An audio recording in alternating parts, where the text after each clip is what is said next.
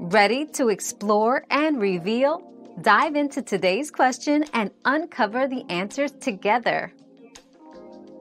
Animals perceive colors differently based on their species-specific vision. For instance, many mammals see in shades of gray and may not distinguish indigo from other colors. However, birds and insects often have better color vision and can see ultraviolet light, which might make indigo appear differently to them than to humans. Understanding these differences is crucial for studies in animal behavior and habitat designs. Your daily dose of discovery ends here, but the journey of learning never stops. Subscribe and join us again for more answers tomorrow.